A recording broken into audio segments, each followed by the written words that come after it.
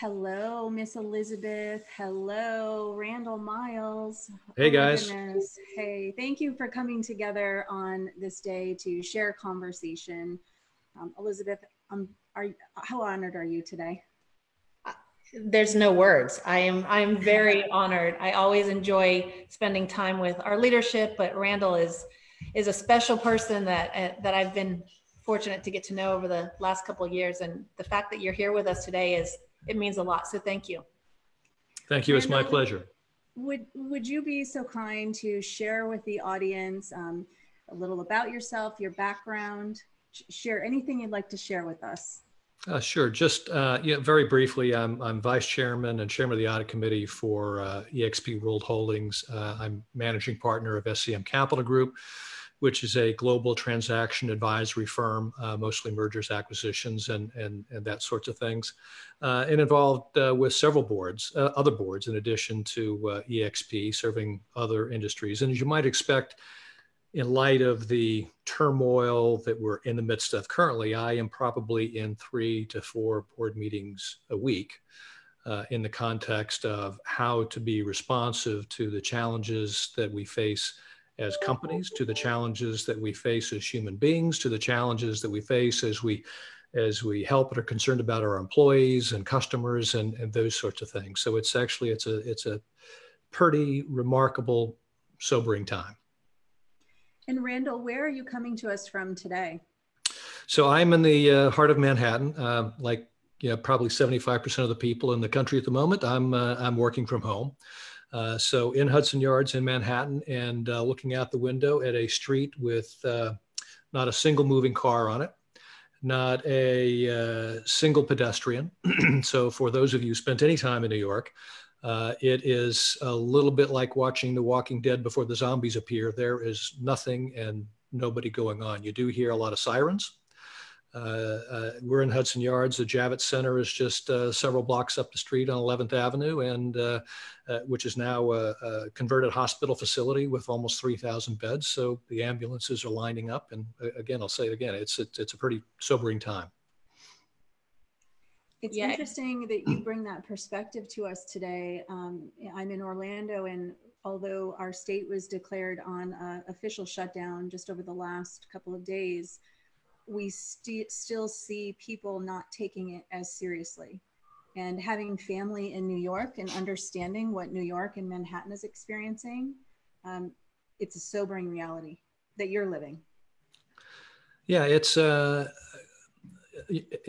unless you experience it live, you'd be hard pressed to contrast it to anything any of us have ever seen in our lifetime.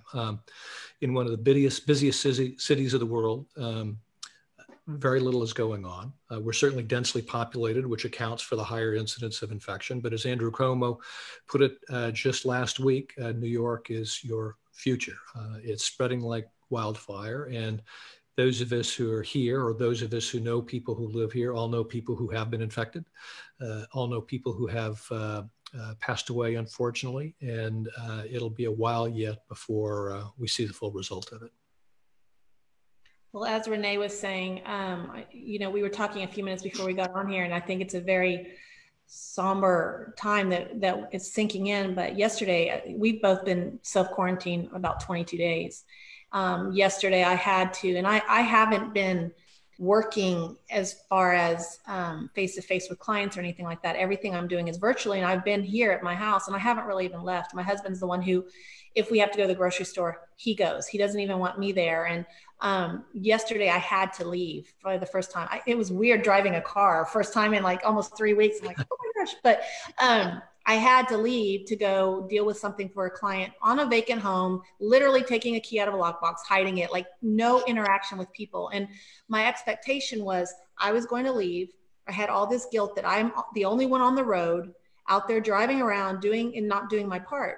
And what was shocking to me is how many cars were out, how many people were out. It just seemed like people were on spring break. I mean, that's how busy it was in our city, that everybody was out and about doing their own thing. And I have a number of friends that are seeing kids still having play dates and neighbors still having parties. And I'm just like, you guys don't get it. Like, if we all come together And maybe their eyes aren't open like ours are, Renee. Maybe it's not, maybe they don't have access to people like Randall that are living it, or our marketing team who's all in Seattle who have been living it and fiercely infected by this. I don't know what it is, but it's really, really hard to, take and see when we see what's going on in the rest of the world. Well, I would certainly, for one, encourage people to take it really very, very seriously. We see it day to day in New York, and there are still, there are lots of people out, depending on where you go. People have real lives to live. You've got to go to the grocery store. You've got to go to the pharmacy. You've got to take care of loved ones. You have to walk your dog, all those sorts of things. And, so there is activity, but it is surprising to see, groups gathering. I don't know whether people feel a sense of invincibility or a sense of denial or whatever the case, but I would certainly encourage people to take this very seriously.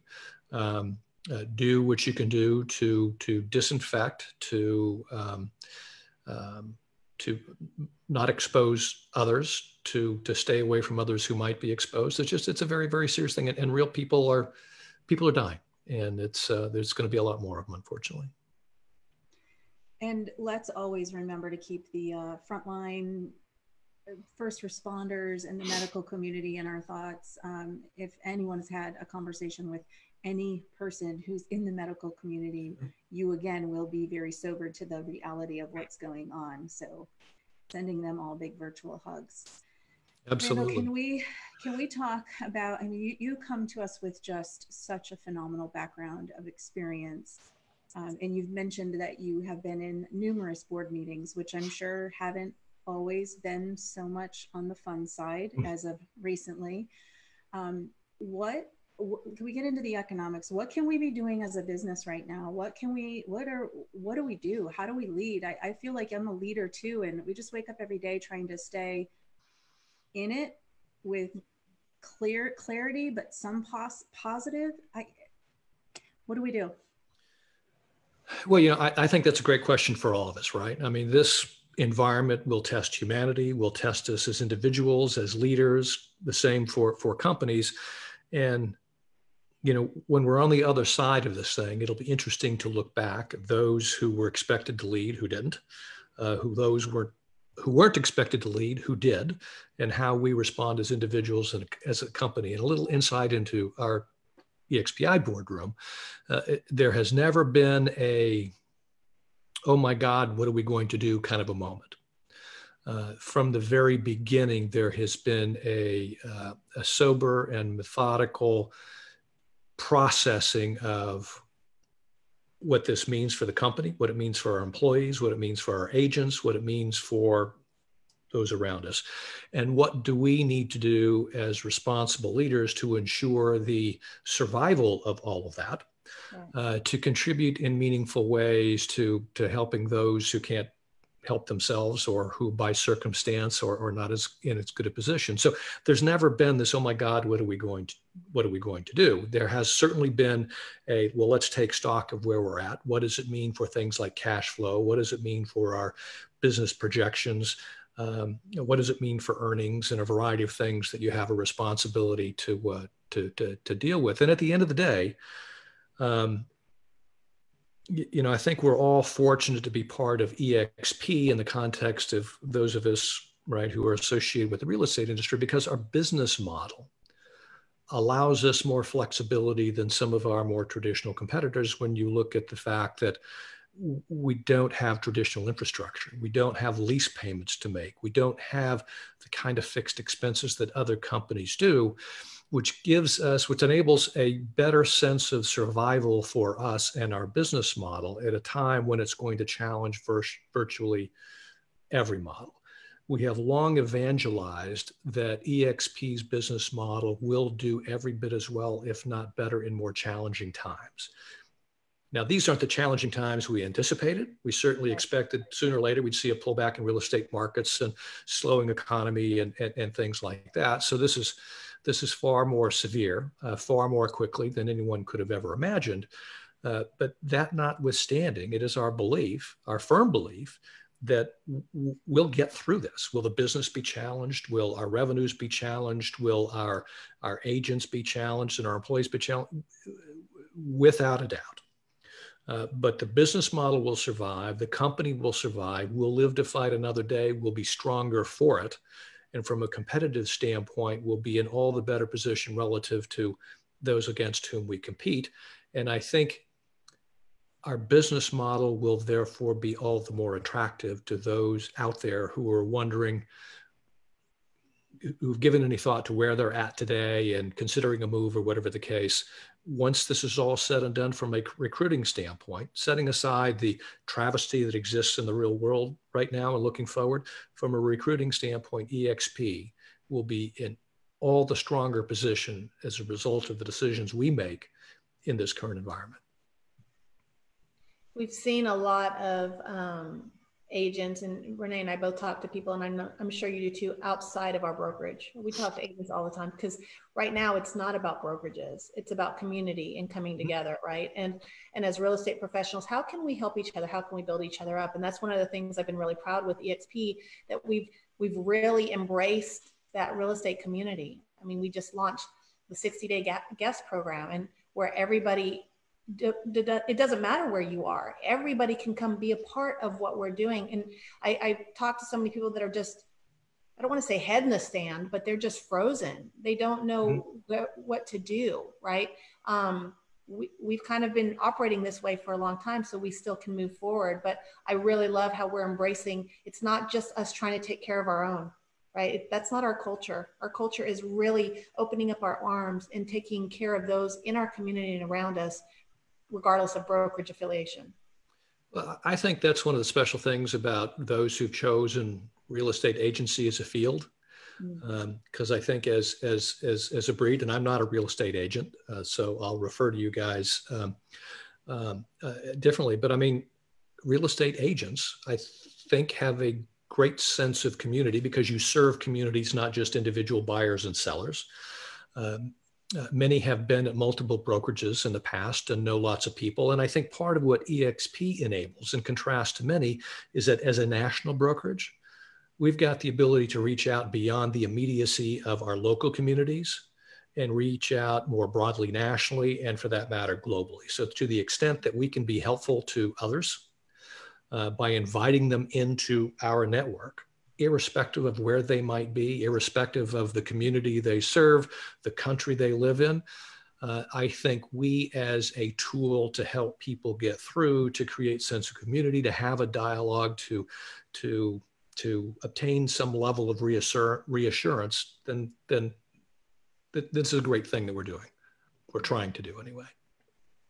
It's you guys. I mean, it's the Elizabeth Rileys and the Renee Funks of the world. And not just here at eXp who are empowering that. So kudos to you guys for doing that. And one of the most gratifying things in my association with eXp, and I've said this to, I think, both of you guys, is that every time we're together in large groups, no, this isn't a territorial organization, right? People are genuinely interested in helping people do better at their chosen field. And it doesn't matter whether they're local to you in Austin, Elizabeth, they're local to you, Renee, in Orlando. It's serving people in San Diego and Topeka. Pick a place. It doesn't really matter. The platform enables our ability to help people everywhere. Yeah. Which reference the culture. By the way, thank you for those kind words. I think Elizabeth and I both just feel passionately about digging in right now, and she and I are doing a morning huddle, which is open to all, just so we can launch our day with some purpose and connectivity. And this is about creating and cultivating that continued community, because we don't ever want to see any agent feel like they are alone or putting their head in the sand because they're fearful. So it really goes back to the culture. I find it interesting that, again, apart from the travesty that we're all experiencing and knowing what's going on with the virus, eXp has been operating in a virtual world for a decade. Right. And now nearly every industry, is realizing that at least having a tool in their tool chest that gives them remote accessibility is a wise decision. What I think is really interesting, though, is having a company that now has to adapt to some kind of remote accessibility and then needing to focus on continuing to build culture. Whereas, quite frankly, when I joined eXp Realty almost 3 years ago, I didn't understand that open-mindedness that you referenced, Randall. I learned open-mindedness from a professional standpoint at eXp. I learned what it means to collaborate at eXp because of the community we have here. So we're already in that culture. Whereas, other companies are probably, in all industries, they're probably going to have to figure out, how do we cultivate, nurture, and build culture remotely? Right. Yeah, I think that's right. I think that's one of the driving forces of this company and Glenn's vision going back every bit of 10 years, if not longer. There are particular challenges in operating a virtual company, right? The water cooler chat or bumping into somebody, grabbing him and sitting down in a conference room don't exist in the physical sense. So embracing a culture that allows that to happen in a digital environment creates an opportunity for outreach to people you wouldn't have otherwise have bumped into at the water cooler anyway, and creates a way to share more broadly. And for it to work, we've got to live it. We've got to walk the talk, right? We've got to do all the rest of that stuff to make it all work. And for a company that in 2019 reported pretty near $1 billion in revenue, I think we've done a pretty good job of it. I think it will continue to serve us well in this climate, allows us to reach out to others. And I will tell you that, having acquired the digital platform on which we operate the company about 2 years ago, you can imagine that the interest in online platforms, digital platforms, is through the roof. We already serve organizations like major universities and major industrial companies and branches of the military. The inbound inquiry as people seek out other methods through which to conduct commerce and keep their people connected is driving some pretty significant opportunity in that particular business line. Renee, you mentioned, the culture you didn't really understand. I thought I understood collaboration and connectivity and culture. I was at a company, for 10 years, and I thought that's what it was about. And it wasn't until coming over to this platform, I didn't get it. I mean, I didn't understand. Hindsight's 2020. I can look back over the past 5 years and say, oh, wow, if I'd only known what I know now, like how much more could I have embraced or poured into people, but I didn't get it. And it's completely changed me as a person, personally and professionally, right? My relationships are deeper, I feel like, than ever before. I mean, Renee and I are a perfect example of that. I mean, you're in Florida.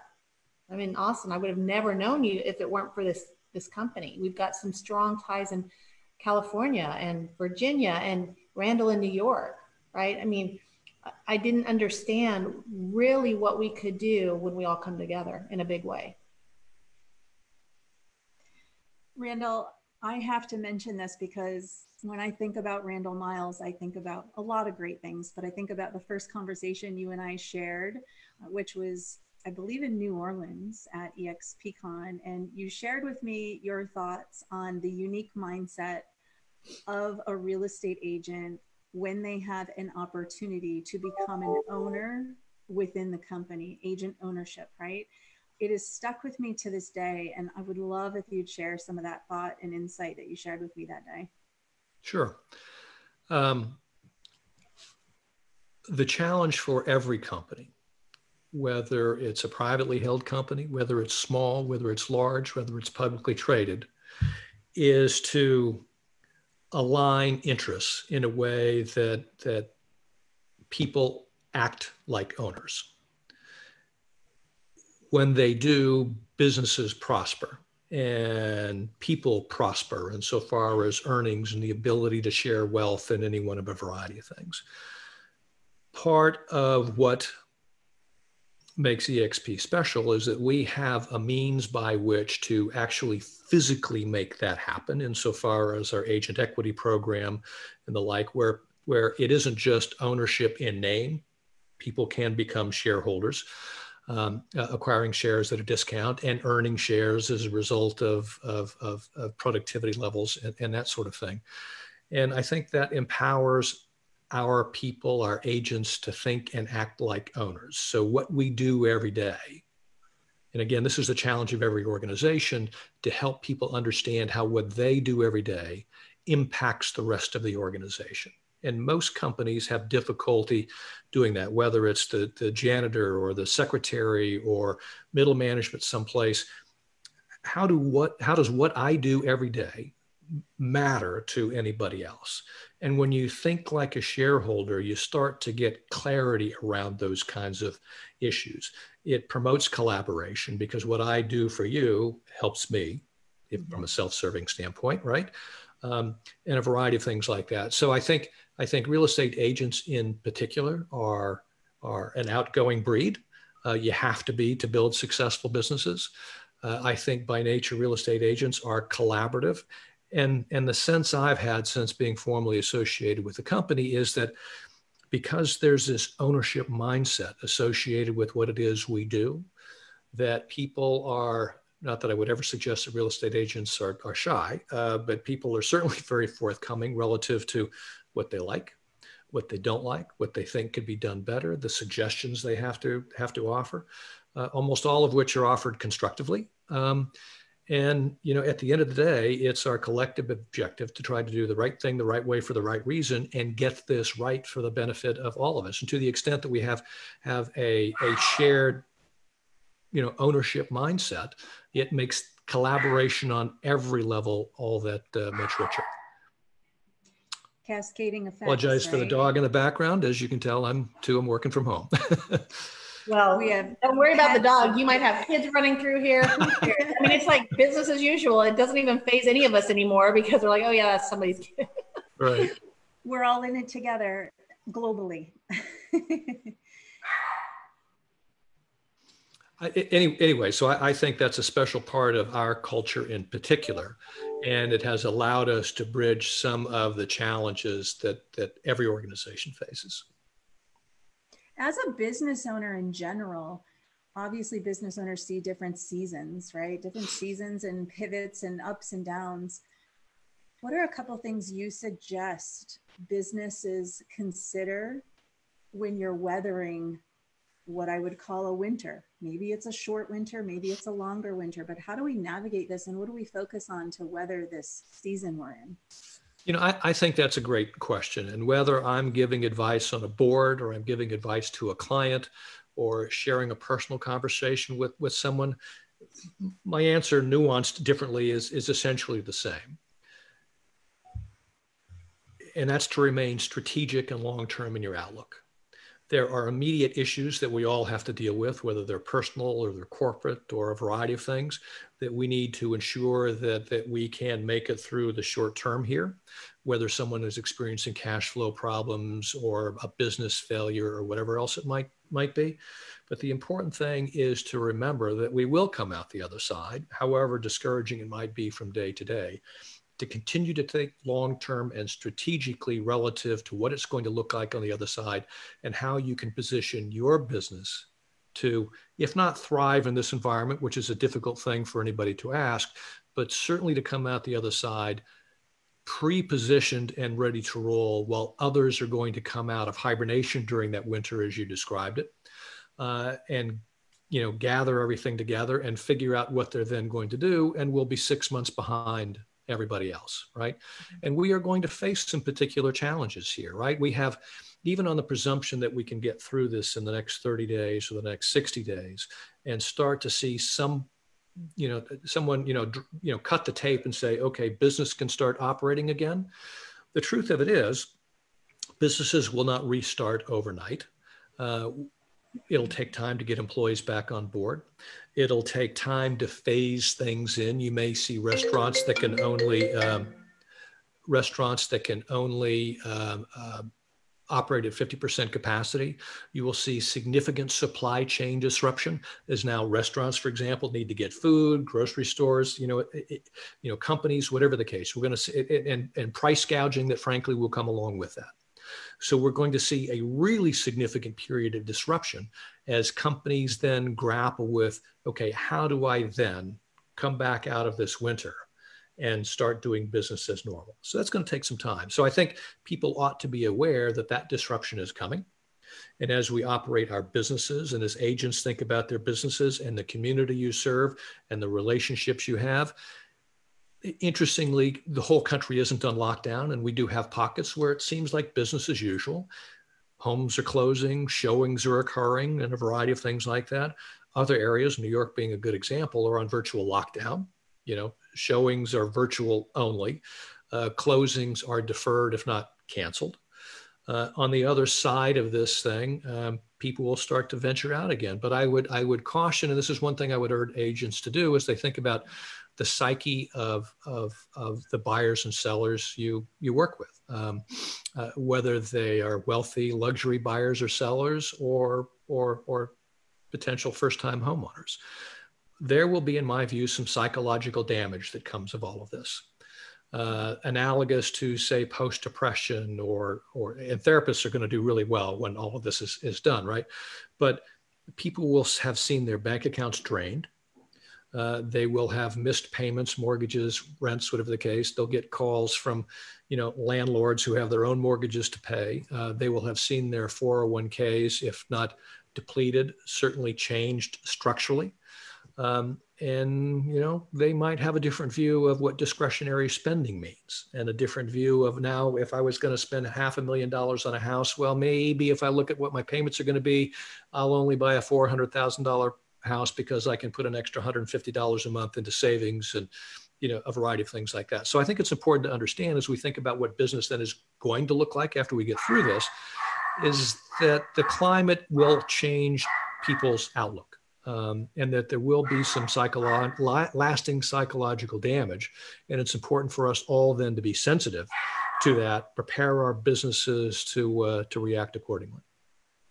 That's one of my big concerns. I was talking to my husband about it last night, is yes, the economic impact is great, and it's going to be great, and it's going to be greater than any of us really can anticipate right now, because we don't know. But one of my big concerns is also the mental and emotional impact that it's going to have, and how, I hate to say this, suicide rates will probably go up, and mental illness issues are going to be going up. And I think that's one of the reasons why I'm trying to stay so connected with people right now. I feel very connected, but I'm being proactive. I'm getting up every morning, and I'm getting on Huddle, and I'm seeing faces, and I'm on Zooms all day long, right? So I feel very connected. But what I'm realizing is, as I'm calling all of my clients, I'm calling my database and my sphere, a lot of them aren't. They feel very alone and very, very isolated, and they're not reaching out. And I just have to remind myself, okay, if we continue to reach out and we continue to show people we're there, even to listen, to just listen or vent or what have you, that's a little bit of a rope for them, because that, I think, is going to be such a big impact when we all come out of this. Even our kids. I mean, look how our kids are all being impacted too, right? Mm-hmm. And I'm having to be sensitive to that and sit down with each of mine and saying, how are you doing? Like, I know this is tough. I know adults, I think we have the mentality where we can get past a lot of things. We do a lot of things even when we're having to put a smile on our face. Kids, they don't have that experience behind them yet. So that's a lot of what I'm, yes, focusing on my business, but really focusing on my people and just making sure they're all okay. Well, and the truth of it is, human beings are social animals.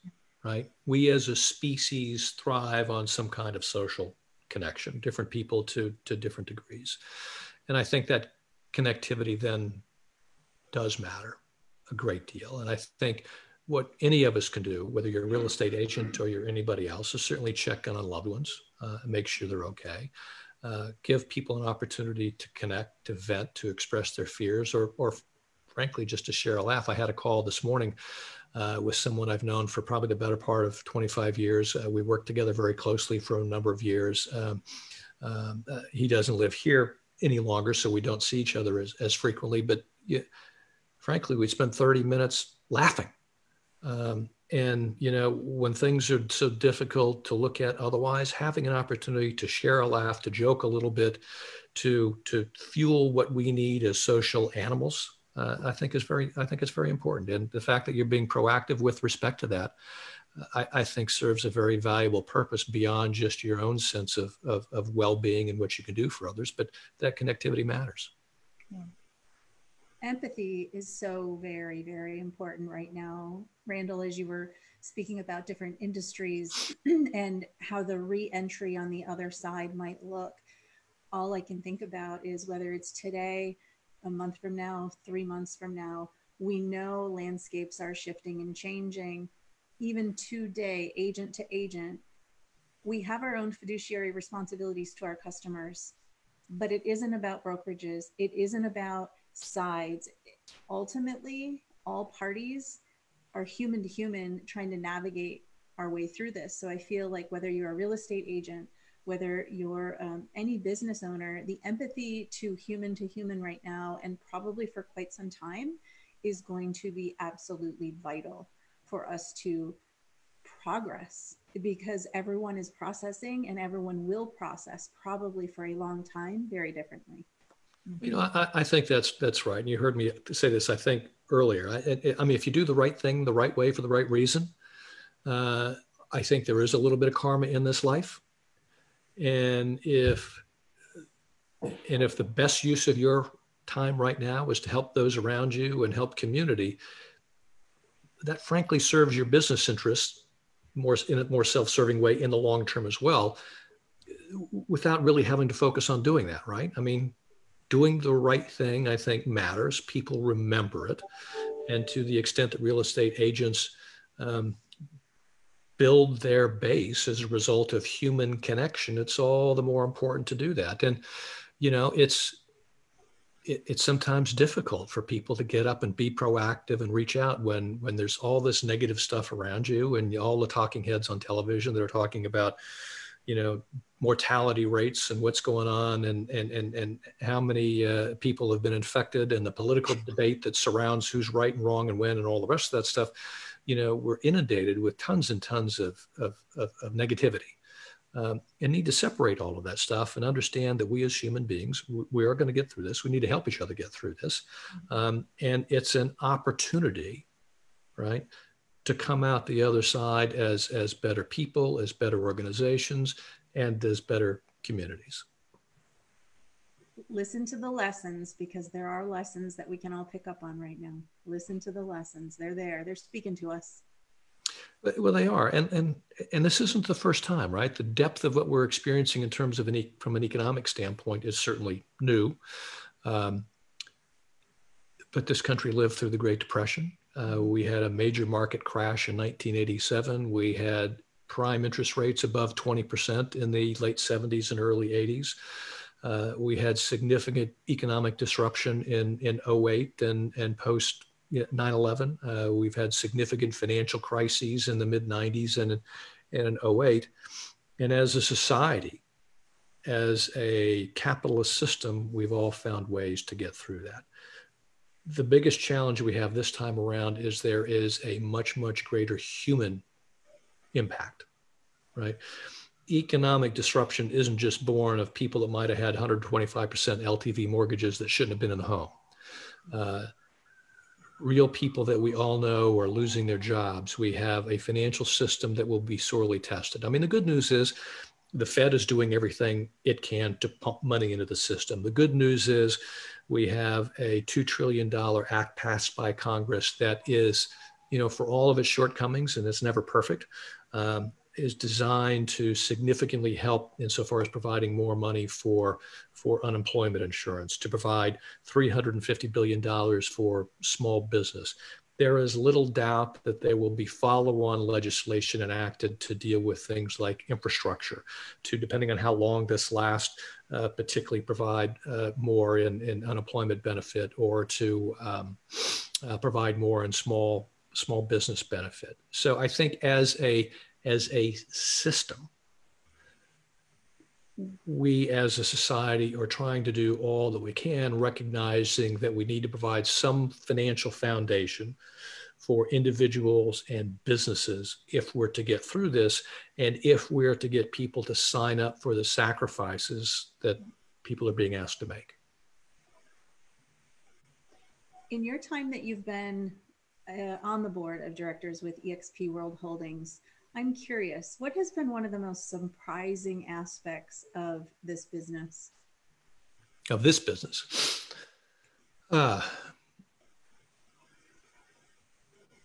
It's kind of funny. We've talked about the utility of our business model, the digital way we interact and do business. And I first met Glenn maybe 10 years ago, and have been on the board now for over 4 years.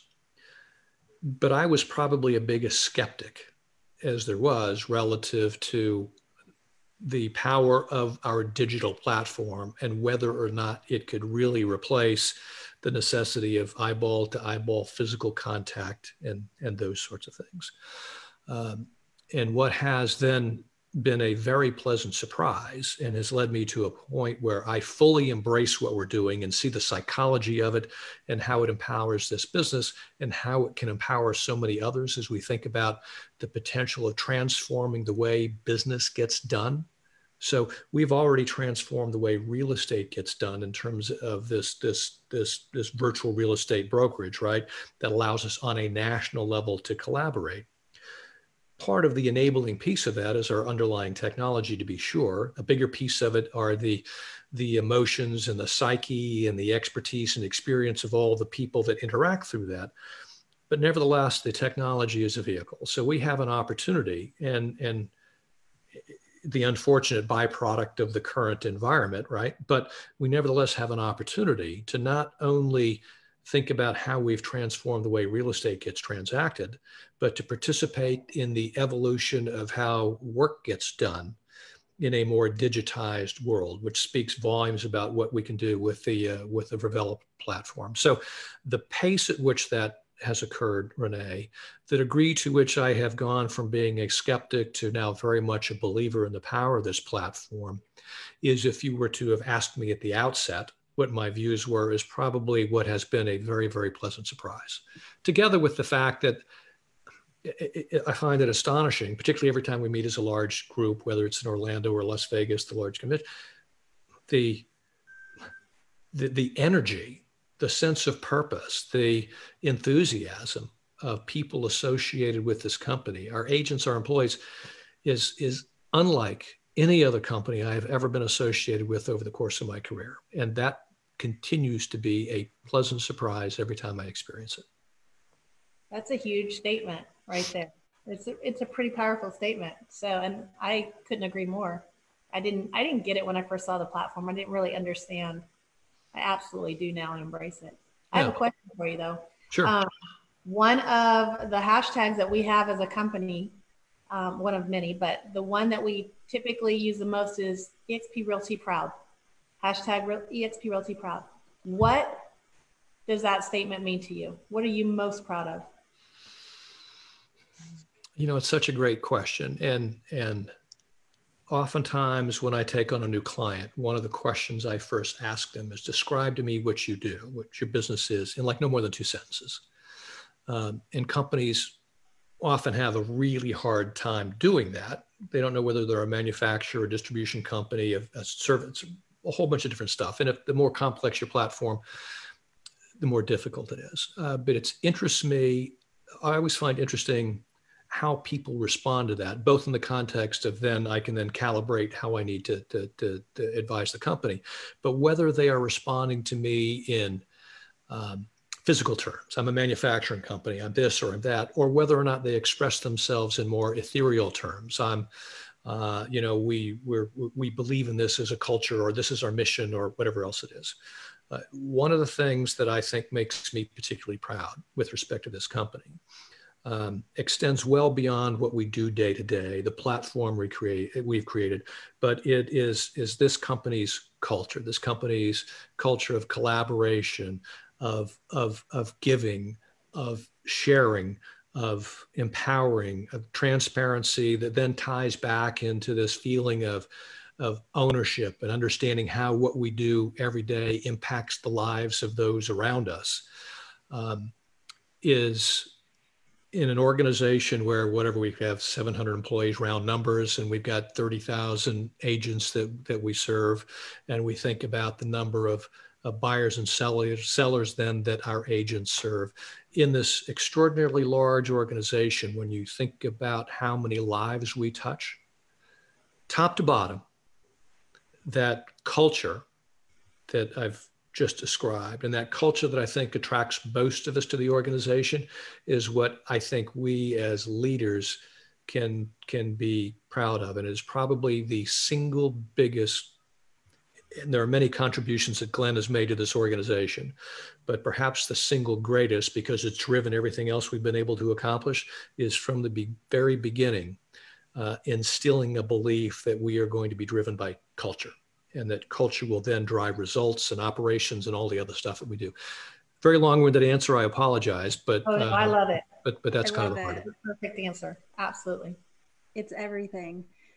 We are both so grateful, not only for today that you took time to share with us, but for your time and talent that you continue to contribute and pour into this organization. We feel it, we appreciate it, we adore you, and we also will keep you and your family in our prayers for navigating these days right now, which this too shall pass, right? It certainly will. Thank you both for what you guys do. All of our agents, all the community. I think it's a very special organization. Anytime I can be helpful, I'm more than happy to be. You guys both know that, and I appreciate you having me on today. Well, thank you, Randall. And please stay safe. We'll look forward to connecting with you sometime soon. Great. Guys, be well, be safe. Take care, Randall. Bye-bye. Bye-bye.